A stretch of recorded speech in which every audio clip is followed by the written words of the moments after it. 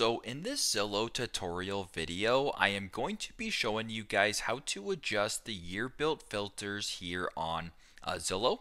So the first thing you have to do is obviously open up the Zillow application, and once that is done, go to the bottom left and press on the search button, then go to the top right and press on the filters tab or the three vertical lines icon. Now once you're on the filter screen, simply just scroll down all the way to the bottom until you come across an option that says year built. So for me, it's right above basement and right below lot size. So if you were looking for houses, let's just say built between 2010 and 2020, for instance, simply just press on no minimum and then go to your minimum. So let's just say, for example, 2010. I'll press on done. Then for your maximum, I will go with 2024. How about a brand new house as of this year? And once that is done, just go to the bottom, press on see results.